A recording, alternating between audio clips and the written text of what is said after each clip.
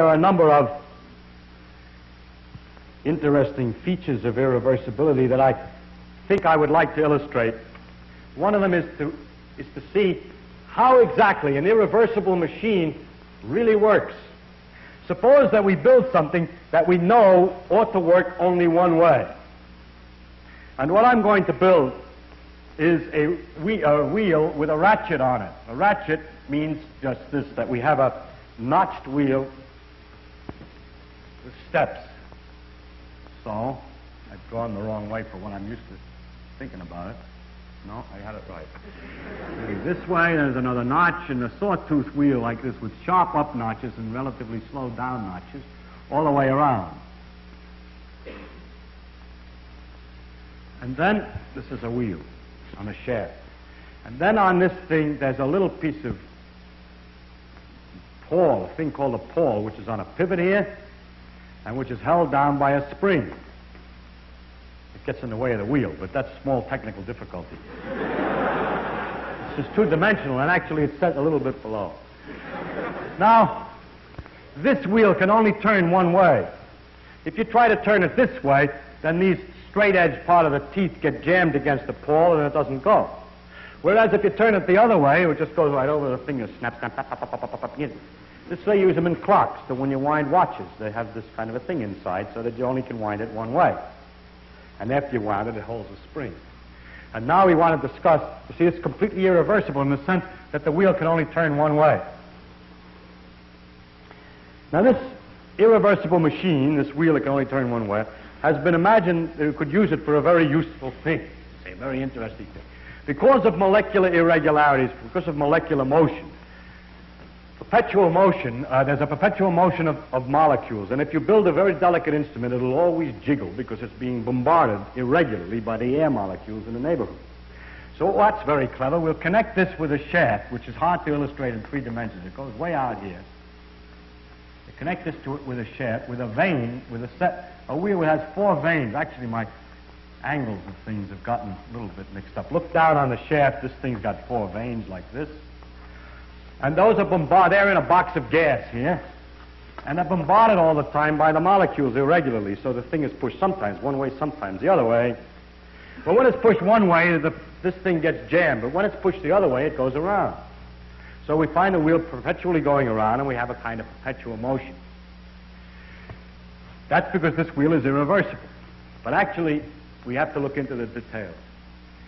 The way this works is that when the wheel goes one way, it lifts the pawl up, and then the pawl snaps down against the next tooth. And it will bounce. If it's perfectly elastic, it'll go bounce, bounce, bounce, bounce all the time, and the wheel can just go down around the other way when the pawl accidentally bounces up. So this will not work unless it's true that when the pawl comes down, it sticks, or stops, or bounces and cuts out. If it bounces and cuts out, there must be what we call damping or friction again. And then the falling down and bouncing and stopping, which is the only way this will work one way. Heat is generated by the friction. So this part of the wheel over here will get hotter and hotter.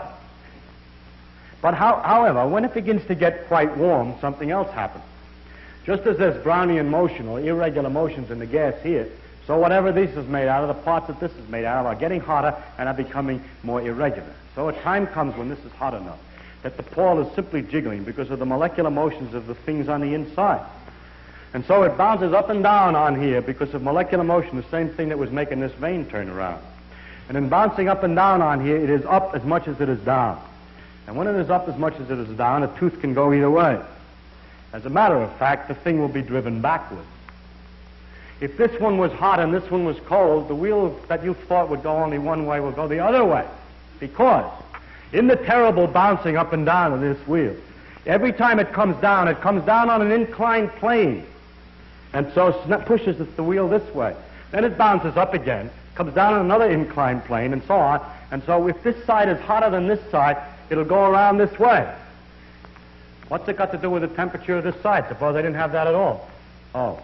Then, if it's pushed forward by falling on an inclined plane, the next thing that'll happen is it'll bounce against that tooth, and the wheel will bounce back. But in order to prevent the wheel from bouncing back, we put a damper on it. We put vanes in the air so it can't go back. And then it will go one way, but the wrong way. And so it turns out that no matter how you design it, a wheel like this will go the one way if this side is hotter, and go the other way if this side is hotter.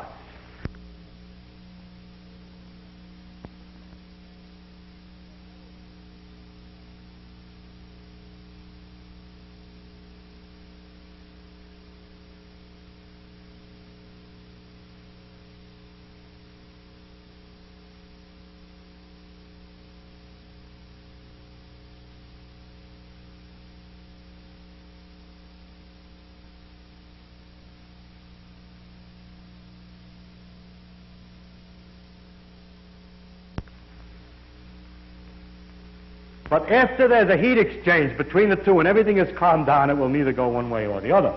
And so that's the technical way in which the phenomena of nature will go one way as long as they're out of equilibrium, as long as one side is quieter than the other, or one side is bluer than the other. The conservation of energy would let us think that we have as much energy as we want. Nature never loses or gains energy. Yet the energy of the sea, for example, the thermal motion of all the atoms in the sea is practically unavailable to us. In order to get that energy organized, herded, used, make it useful, make it available for use, we have to have some place that's at a different temperature. We have to use a difference in temperature, or else we'll find that although the energy is there, we cannot make use of it. There's a great difference between energy and availability of energy.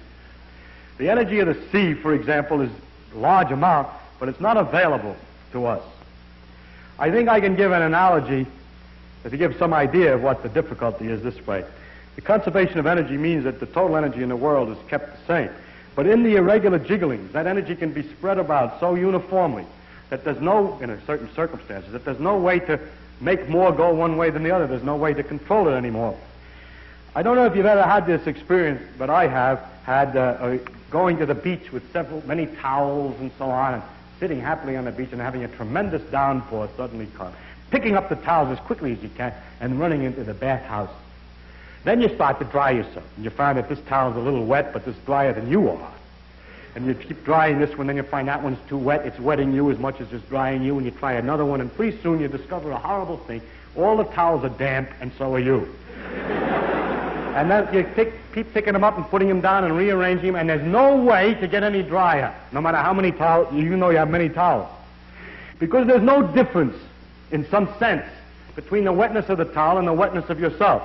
I could invent a kind of a quantity which I could call ease of removing water, or, let's call it the ease of removing water.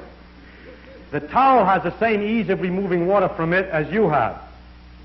And so when you touch the towel to you, as much water comes off of you from the towel to you as it goes from you to the towel.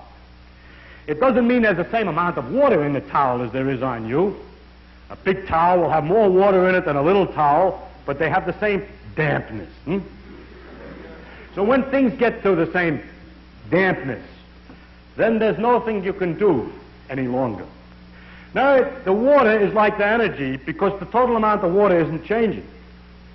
But if we had a world which was limited, see, if the bathhouse door is open and you can run into the sun and get dried out, or find another towel, you see, okay, that's different. Then you got saved. But if you have everything closed and you can't get away from these towels, you can't get any new towels. So if you imagine a part of the world that was closed, wait long enough, and in the accidents of the world, the energy, like the water, will be distributed all over all of the parts evenly. And there's nothing left of one-wayness. There's nothing left of the real interest of the world as we experience it. Thus, in this situation here, which is a limited one, in which nothing else is supposed to be involved, the temperatures gradually become equal on both sides, and the wheels doesn't go around either one way or the other.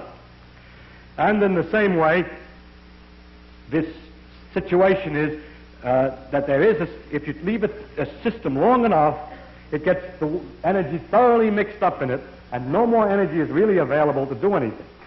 Incidentally, the thing that corresponds to the dampness is called the temperature. And although when I say two things at the same temperature, when things get balanced, it doesn't mean they have the same energy in them. It just means it's just as easy to pick energy off of one as to pick it off the other. So if you put them next to each other, nothing apparently happens. They pass energy back and forth equally. The net result is nothing. So when things have become all at the same temperature, then there's no more energy available to do anything. And the principle of irreversibility is that if things are at a different temperature and are left to themselves, as time goes on, they become more and more at the same temperature. And that the availability of energy is perpetually decreasing. This is another name for what's called the entropy law, which says entropy is always increasing. But never mind the word.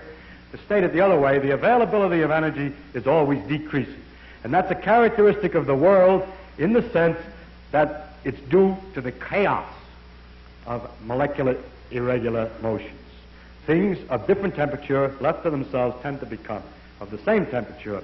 But a piece of, if you have two things at the same temperature, like water on an ordinary stove without a fire, the water isn't going to freeze and the stove get hot. But if you have a hot stove with ice, it goes the other way. So the one-wayedness is always the loss of the availability of energy.